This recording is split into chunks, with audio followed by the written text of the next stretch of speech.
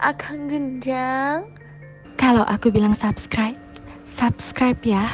Terima kasih udah subscribe channel aku ya.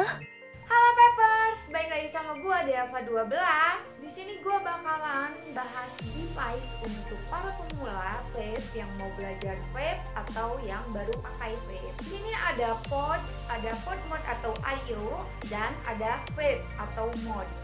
Oke, di sini gue bakalan jelasin yang namanya plus minus dari ketiga device di depan gue ini.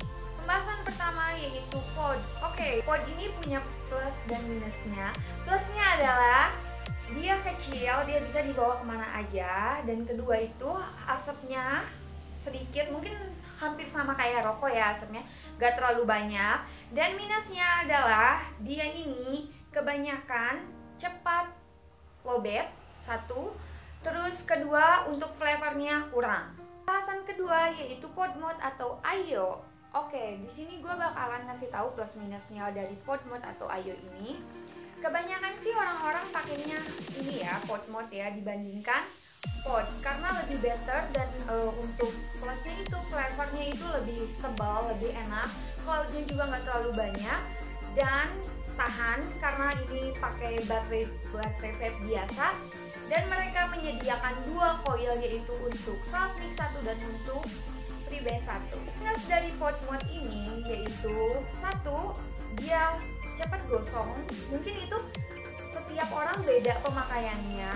Kalau aku sendiri sih, kalau untuk pod mode ini sekitar ganti coil itu sekitar 1 sampai 2 minggu. Dan itu worth it dengan harga sekian. Itu worth it untuk 1/2 minggu.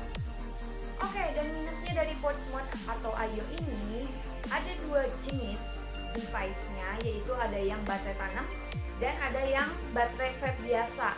Ribetnya itu karena satu baterai, single baterai, mereka itu cepat lowbat, tapi nggak sesering pod,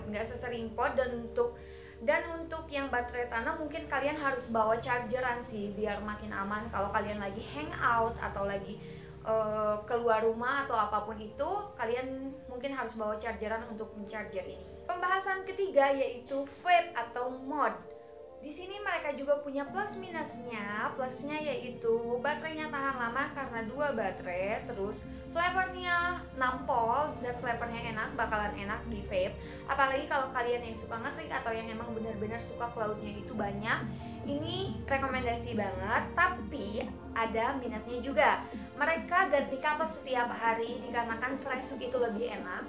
Dan satu lagi, harus bawa liquid juga karena setiap kalian vape itu kalian pasti netes, dan nggak mungkin dong kalian cuma bawa modnya tanpa bawa liquidnya. Untuk satu poin plus lagi dari mod itu, kalian bawa dua baterai dan pasti kalian bawa baterai lainnya, karena mod lumayan agak boros tapi lumayan tahan lama juga untuk vape. So guys, dari ketiga device di depan aku ini, aku nggak bisa merekomendasikan apa sih yang bagus untuk pemula atau apa sih yang bagus untuk kalian punya. Tapi menurut aku, untuk aku sendiri, aku lebih memilih pod mode atau IO. Kenapa? Karena dia itu punya dimensi atau punya ukuran gak terlalu besar dan baterainya tahan lumayan lama. Dan satu lagi, untuk karena mereka tank dan aku nggak capek untuk drip lagi seperti itu. So, jangan lupa kalian follow cof.indonesia. Dan bagi kalian yang mau pesan cof Indonesia, ada link di bawah ini. Dan see you!